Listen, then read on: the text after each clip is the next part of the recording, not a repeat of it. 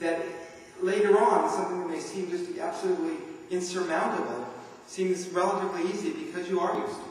And she said, well, the people who got me involved, they found a voice and a strength that I never knew I had.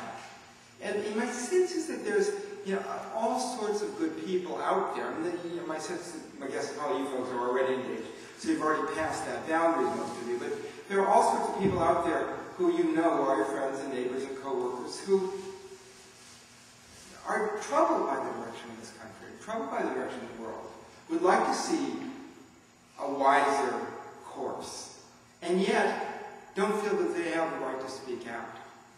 I mean, now, that attitude and that intimidation it's not accidental. It's crafted by a culture that talks a lot about democracy in the abstract, that really intimidates people in the specific. That's why you don't learn the stories growing up in the schools. And then you get administration. We replaced Johnny Ashcroft with, Gonzalez, the, tortures, the conventions against torture are quaint artifacts. I'm not sure that's much of an improvement. But this tenor that says, if you dare speak out against us, you're an ally of terrorism, that still remains, and that's intimidating for people. And part of what we have to do is it's a very, very deliberate attempt. When they ran those ads against Max Cleland, the senator from Georgia, who lost 2 legs and an arm in Vietnam, and they said he wasn't patriotic enough, and he posed photos of Saddam Hussein and Bin Laden, and did the same thing with Tim Johnson, who nearly did get reelected. He was the only senator who actually has a son fighting in Iraq with our forces, who also served actually in Afghanistan and Bosnia. That's a very deliberate attempt at bullying. Part of what we have to do is to begin to name that. It is a shame that John Kerry did not during that election campaign. He had one line at the convention, which got more applause as far as I could tell than anything else he said, which is that the flag belongs to all of us. And then he dropped it. And I think if he made it a conscious issue, he might be president today. But I think we have to be the ones to say, excuse me, part of the crisis of our time is I have a friend who was in the Nixon administration and hired G. Gordon Liddy and went to jail for Watergate. And as he was being sentenced, he said to the judge, we almost destroyed democracy. We were so certain we were right. We were so certain that the stakes were so high. We were so arrogant. And he apologized. And he said, that the people in power now are, if anything, more ruthless and more willing to destroy democracy, more reckless. So we have to take that seriously and name it as an issue, and at the same time talk about what real democracy means and encourage people to stand up nonetheless. We don't want to settle for silence, because silence breeds silence, and at the same time courage breeds courage. And that means finding the very difficult ways to speak out wherever we are, whatever context it is. Precisely in those situations where we might be able, we might draw heat. And sometimes it's hard, but I think we have to recognize that it's worth it, partly because when we're speaking out, we're doing 2 things. We're asking people to step back and think about what's going on with our society. And we're also trying to bring them into a larger stream of involvement. And that's very important. In Havel's essay, he talks about something else which I found very valuable, which he was describing a point where they were trying to free some political prisoners. They were circulating a petition. Now, Havel himself was in and out of jail repeatedly, once for almost 4 years during that time. And, I think we have something, this administration, something creating a culture of intimidation here, but, believe me, it's nothing like what they had in, communist Czechoslovakia. I don't want to go there, but we have a very long way to go before we would get to that point. And so it was really a situation where if you spoke out, you could be just thrown in jail, cavalierly. And people who were, even people who were supposedly on the same side, were sort of mocking the petition. And they were saying, this is exhibitionistic, it's indulgent, it's not going to do any good, it's futile. It was probably the best known literary figure in Czechoslovakia. It was a novelist named Milan Kundera who wrote a novel and later a film called The Unbearable Lightness of Being.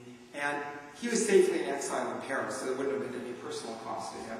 But he refused to sign the petition and just condescended to them.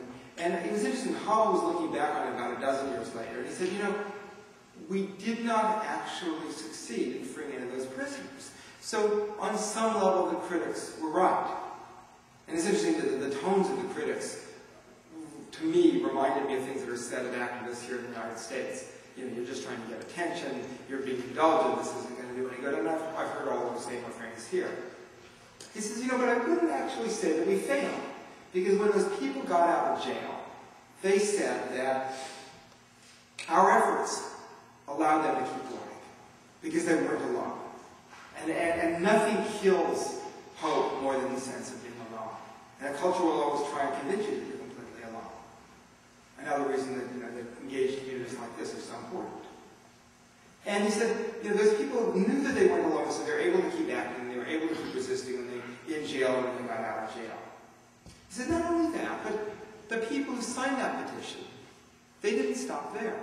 They went on to put on dissonant plays, play dissonant music, teach differently in the classroom, have different conversations, in every possible way challenge the regime. He said, there's so much happening now that where 10, 15 years ago they just would have slapped everybody in jail. There's too many of them. They can't jail everybody. And he had absolute faith that it would bring the regime down. And in fact, it did, 3 years later, in that nonviolent, what they call the Velvet Revolution. So if you look at that, it's very interesting because there's a lesson that I actually had not thought about until I read Havel's story. And that is that when we're working for change, we're doing two things. We're trying to take on an immediate task. Free political prisoners, win an election, stop a war, have an environmental fight to save some watershed, whatever it is. And obviously, the stakes are huge often. The consequences are immense. And whether we win or lose is terribly consequential. But we're also doing something else. And that is we're trying to broaden the stream of those involved. And his friend of mine, Vincent Harding's a historian and theologian out of Denver, and he says, he has a book called on civil rights called There's a River. And I like that phrase, because he talks about a river of social justice involvement. I mean, he's a theologian who traces it back to the biblical prophets and looks forward to the future. He says, everybody who works for justice is part of that river, past and present. And what I like about that is that it allows us to, not only do we feel a community of people in the present, but also in the past and also in the future. So we're part of something much larger. And that's very powerful. It also suggests that if we can expand that river, that in itself that's worthwhile. And so if you look at the case of Havel and his compatriots, they did not succeed in freeing those prisoners. So you could say they failed. But they did succeed in expanding the boundaries of that river, and they ultimately succeeded in bringing down that regime that all the observers said there's no way that would even be possible, and bringing it down without the loss of a single life. And so I think that if we recognize that, that teaches us something important. I mean, even if you look at something like the Rosa Parks story, go back to that and think for a moment about who brought Rosa Parks into involvement. And we know that it's primarily her husband, Raymond Parks. He was an NAACP activist before her, although she was influenced a little bit by some Quakers at the school that she went to high school. And then I asked the question, though, which is, who brought Raymond Parks into involvement? I don't know the answer. It's not any book I've read. But you figure that somebody, some anonymous person, in the late 30s or early 1940s, brought another anonymous person in, named Raymond Parks, who would later bring in his wife-to-be, who a dozen years later would go on to make for an action that everybody worldwide acknowledges as a sort of turning point of history. And yet I would argue that it's possible that if that anonymous person had never acted in whatever way they did to bring Raymond Parks into involvement, that we would never have had that moment on the Montgomery bus.